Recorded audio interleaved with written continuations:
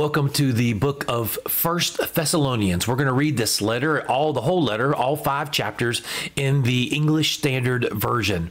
Thessalonica was the capital of Macedonia. It's in northern Greece, as you can see, the little fingers pointing right there. It was a Roman province, and it was a major commercial center. Paul visited Thessalonica during his second missionary journey, and you can read about that in Acts chapter 17. He preached in a local synagogue, and he converted a lot of people, both Jews and Gentiles. Some of the Jews, however, became jealous, and they caused a disturbance in the city, and they accused Paul of claiming that there was another king named Jesus, which was an act of treason against the emperor.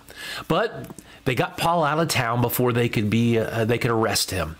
Well, Paul was worried that the believers that he had left behind wouldn't be able to stand up to the persecution of those Jews. And so he sent Timothy to encourage them.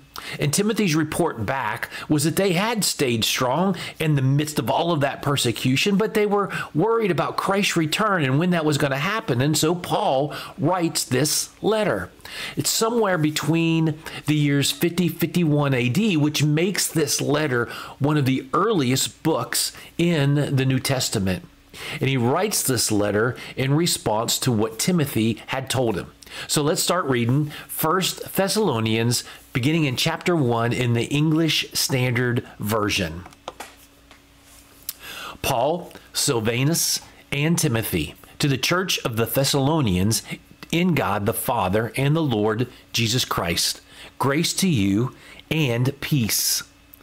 We give thanks to God always for all of you, constantly mentioning you in our prayers, remembering before our God and Father your work of faith and labor of love and steadfastness of hope in our Lord Jesus Christ.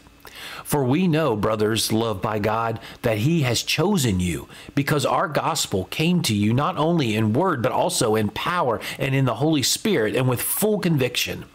You know what kind of men we proved to be among you for your sake, and you became imitators of us and of the Lord, for you received the word in much affliction with the joy of the Holy Spirit, so that you became an example to all the believers in Macedonia and Achaia.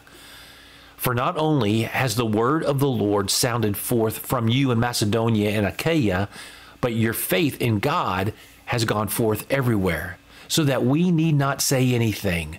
For they themselves report concerning us the kind of reception we had among you, and how you turned to God from idols to serve the living and true God, and to wait for his Son from heaven, whom he raised from the dead, Jesus, who delivers us from the wrath to come. For you yourselves know, brothers, that our coming to you was not in vain. But though we had already suffered and been shamefully treated at Philippi, as you know, we had boldness in our God to declare to you the gospel of God in the midst of such conflict. For our appeal does not spring from error or impurity or any attempt to deceive.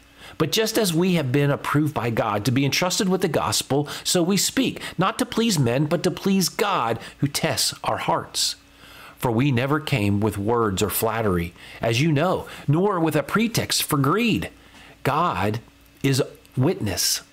Nor did we seek glory from people, whether from you or from others, though we could have made demands as apostles of Christ. But we were gentle among you, like a nursing mother taking care of her own children. So, being affectionately desirous of you, we were ready to share with you not only the gospel of God, but also our own selves, because you had become very dear to us. For you remember, brothers, our labor and toil. We worked night and day, that we might not be a burden to any of you while we proclaim to you the gospel of God. You are witnesses, and God also, how holy and righteous and blameless was our conduct towards you believers.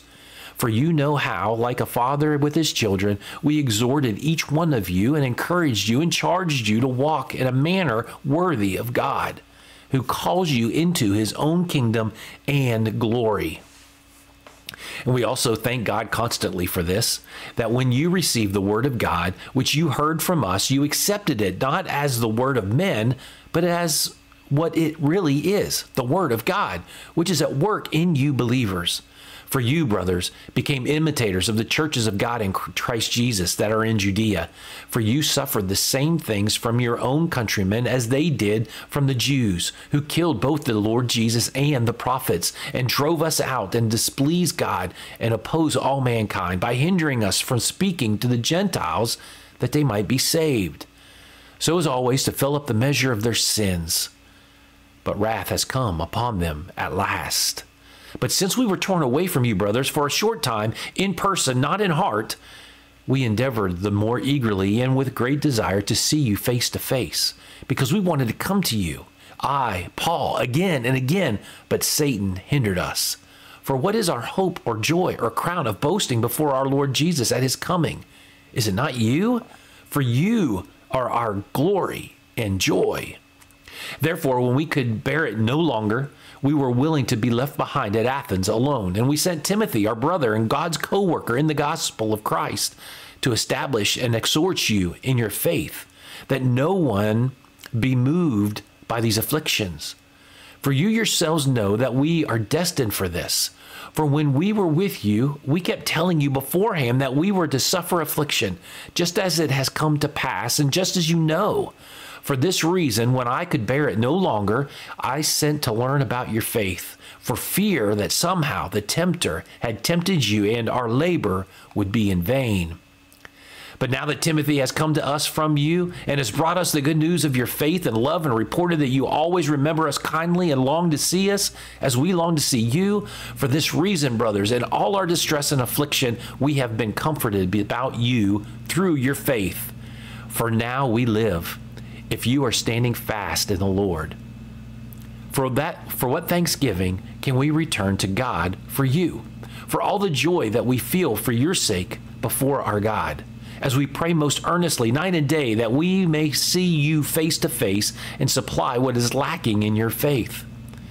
Now may our God and Father himself and our Lord Jesus direct our way to you. And may the Lord make you increase and abound in love for one another and for all, as we do for you, so that he may establish your hearts blameless in holiness before our God and Father at the coming of our Lord Jesus with all his saints. Finally, then, brothers, we ask and urge you in the Lord Jesus that as you receive from us how you ought to walk and to please God, just as you are doing, that you do so more and more. For you know what instructions we gave you through the Lord Jesus. For this is the will of God, your sanctification, that you abstain from sexual immorality, that each one of you know how to control his own body in holiness and honor, not in the passion of lust like the Gentiles who do not know God, that no one transgress and wrong his brother in this matter, because the Lord is an avenger in all these things, as we told you beforehand and solemnly warned you. For God has not called us for impurity, but in holiness. Therefore, whoever disregards this disregards not man, but God, who gives his Holy Spirit to you.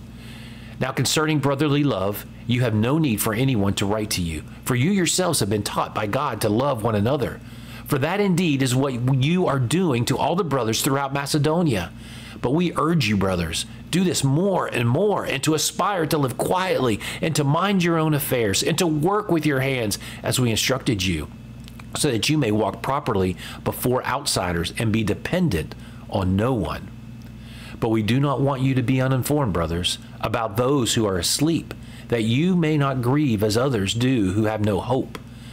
For since we believe that Jesus died and rose again, even so, through Jesus, God will bring with him those who have fallen asleep.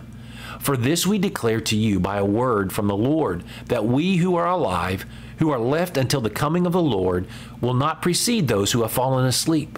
For the Lord himself will descend from heaven with a cry of command, and with the voice of an archangel, and with the sound of the trumpet of God. And the dead in Christ will rise first. Then we who are alive, who are left, will be caught up together with them in the clouds to meet the Lord in the air.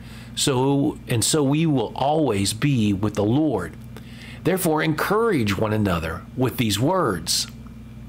Now, concerning the times and seasons, brothers, you have no need to have anything written to you, for you yourselves are fully aware that the day of the Lord will come like a thief in the night. While people are saying there is peace and security, then sudden destruction will come upon them as labor pains come upon a pregnant woman, and they will not escape. But you are not in darkness, brothers, for that day to surprise you like a thief. For you are all children of light, children of the day. We are not of the night or of the darkness. So then let us not sleep as others do, but let us keep awake and be sober. For those who sleep, sleep at night, and those who get drunk are drunk at night. But since we belong to the day, let us be sober, having put on the breastplate of faith and love, and for a helmet of the hope of salvation. For God has not destined us for wrath, but to obtain salvation through our Lord Jesus Christ, who died for us, so that whether we are awake or asleep, we might live with him. Therefore, encourage one another and build one another up, just as you are doing. We ask you, brothers, to respect those who labor among you and are over you in the Lord and admonish you, and to esteem them very highly in love because of their work. Be at peace among yourselves. And we urge you, brothers, admonish the idle, encourage the faint-hearted, help the weak, be patient with them all. See that no one repays anyone evil for evil, but always seek to do good to one another and to everyone. Rejoice always, pray without ceasing, give thanks in all circumstances, for this is the will of God in Christ Jesus for you. Do not quench the Spirit. Do not despise prophecies, but test everything. Hold fast what is good. Abstain from every form of evil. Now may the God of peace himself sanctify you completely, and may your whole spirit and soul and body be kept blameless at the coming of our Lord Jesus Christ. He who calls you is faithful. He will surely do it. Brothers, pray for us. Greet all the brothers with a holy kiss. I put you under oath before the Lord to have this letter read to all the brothers. The grace of our Lord Jesus Christ be with you. So we see Paul cheering on the Thessalonians for being so faithful.